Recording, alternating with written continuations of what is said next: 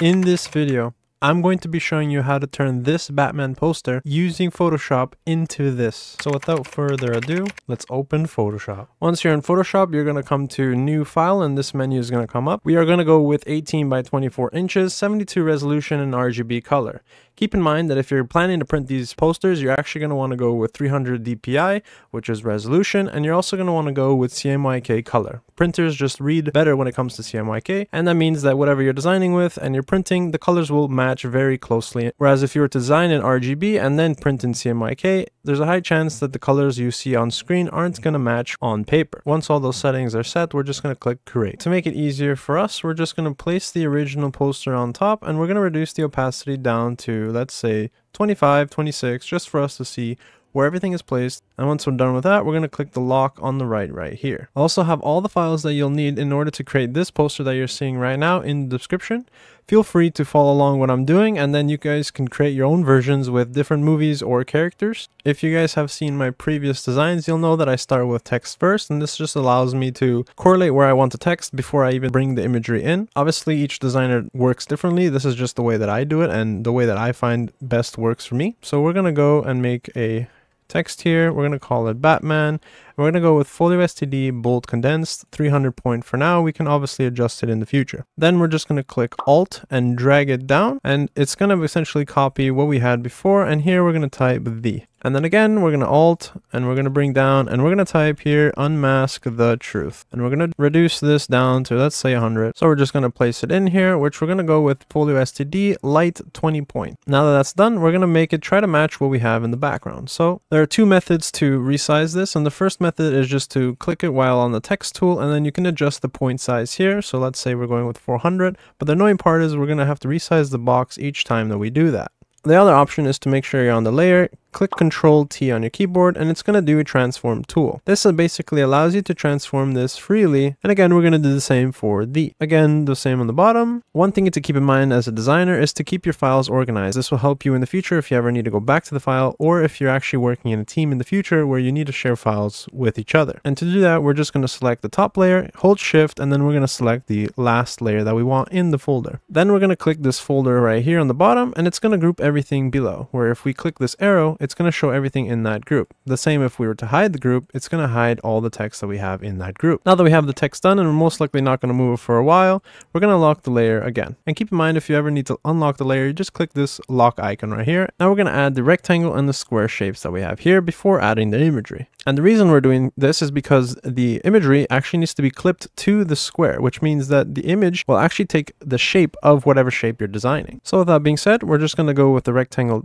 tool right here, and then we're going to switch the fill to black. And the reason we're doing black is because I want it to match the background here, and we're going to add a stroke of white. Then we're just going to draw the shape right here. Then we're going to do the same for this. If you look closer, you'll also notice that the original image has sort of a round curve, while this one has a much pointier curve. The way to fix this is just by clicking on the rectangle that you want to edit, and these little circles will show on the image that you're selected. This actually allows you to curve the edge just like this, and you're going to find something that you like. I also noticed that with this rectangle we went with red, and it's pretty simple to change that. You just come right here to stroke and you're going to find red. For whatever reason it's not showing for you to change the colors, just go back to the rectangle and then it should show on the top left, but usually it should show here on the right once you click the shape. Another thing to keep in mind is that this rectangle actually has a black stroke inside, and you would think to make another shape just to create that black stroke, but actually there's another way to do this, and it's much easier, and it'll make sure that it's consistent throughout the whole shape. To demonstrate easily, we're just going to switch this to white, and then we're going to double click the rectangle right here, which will open up the layer styles. And then from there you want to go to inner glow, and you want to set the blend mode to normal. Change the color to whatever you want. In this case, we're going to go with black, opacity 100, and then we're going to go with softer, and then you want to make sure that the choke is at 100.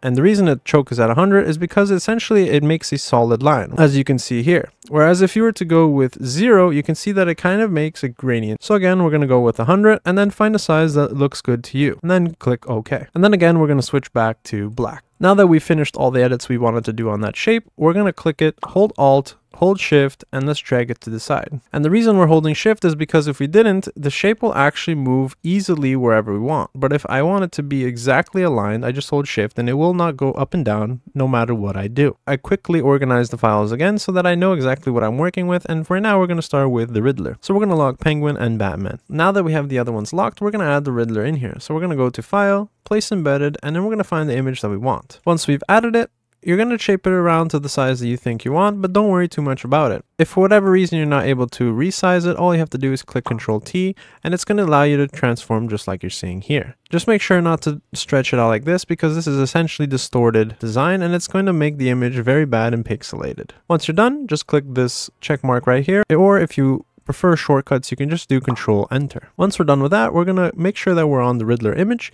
We're going to right click the layer and we're going to go create clipping mask. This essentially is going to make the image clip to the shape below. And now we're going to add the filters to this to make the cool effect that you guys saw previously on the poster that I created. To do that, it's very simple. You're just going to click on the layer that you want to add it to. So in this case, the Riddler. You're going to come to Filter, Noise, Add Noise, and you want something that doesn't add too many pixels. For example, let's go with 20. You can see that it's very pixelated here, and we're just going to go with something a lot less but also still have those pixels.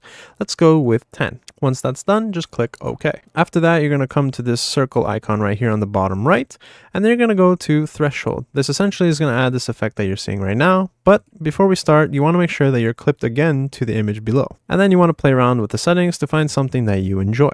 You might be asking why I added noise to the image before I added a threshold, and it's because right now we have noise and you can see that it has a lot of detail to the design. But if I was to turn off the noise, you could see that a lot of the detail was lost. Once you're done with that, you can close the Riddler folder and lock it. And let's go to Penguin this time. Again, you're going to repeat the same process. Now we're going to head to the Batman. You'll actually notice that the image has a background, and so we're going to move this. And keep in mind that there are many ways to remove a subject from the background, but I'm going to show you just a few that you can use. In this case, we can use Object Selection Tool just because the background is very blurry and it's clear what the subjects are. And essentially how this works, it's going to outline things for you like this. So you're just going to click Shift on your keyboard and then click the objects that you want, and you can see that it made an outline on the whole entire image. Once you've made that, you come down here to this mask icon and you just click it. You can see that it removed the background and it looks awesome. But because this is just a tutorial, we're going to do an easy way as well that you guys can do. Just make sure that you pay attention to the edges because sometimes it doesn't extract properly. So we're going to click on the image, come here to select and mask, and then you'll see this menu right here. Before you start, come up here to this arrow and click Cloud Detailed Results. Essentially, this will give you better results. Then you want to move the radius to something around the 2, 3. I wouldn't go much higher than that.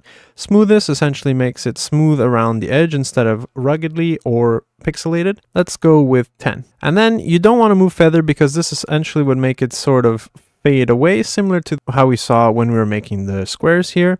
And then we're going to go with contrast. Let's go again with 10%. Once we're done with that, we're going to come back here to select subject. It's going to take a few seconds for it to select for you, and you can see that it did some animation, and now we're going to just click OK. Obviously, it doesn't look like the poster that I've created because we have a few filters to add to this. Now, we could add threshold like we did here, but you can see that there's a nice pattern on this image, and we can't do that with threshold. So how do we do that? Well, we're going to click on the image, and then we're going to come to Filter, Noise, Add Noise like before. We're going to make it 10. Again, we're going to go to Filter, Filter Gallery, and you can see right here that it actually went lime green and white, and that's because my colors right here are actually that color. So we're going to switch again to black and white, and then we're going to go back to Filter, Filter Gallery. And I kind of already have the settings here from my previous design, but we're essentially going to add a halftone pattern, 2 size, 7 contrast, and we're going to go with pattern style dot. Then we're going to click OK.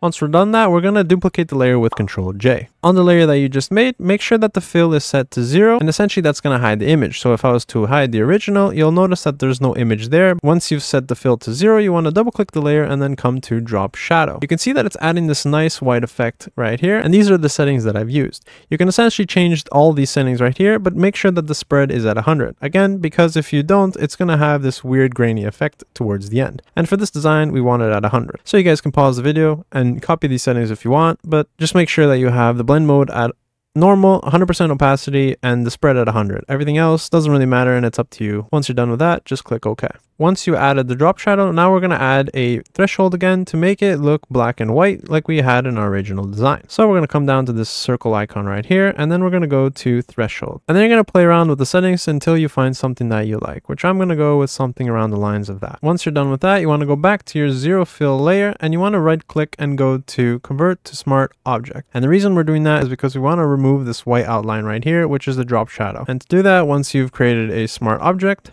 you're just going to make sure that you're on the layer, come to the mask layer here, and then you're going to grab black on your brush, make sure you're on a soft round brush, and then we're just going to brush away the bottom. Once you're done with that, you want to move the threshold all the way above the Batman folder. Then you want to create a clipping mask to the whole entire folder. Now that we have essentially finished the images, we're going to make sure that we lock all the layers here. So let's lock the Batman and the threshold so we don't accidentally move it. Essentially, this is the entire poster design, but we want to go above and beyond and make it look even better. And how we do that is by adding small assets like more imagery, or we can just add filters and displacement map. So we're going to add a bat to sort of symbolize what Batman is.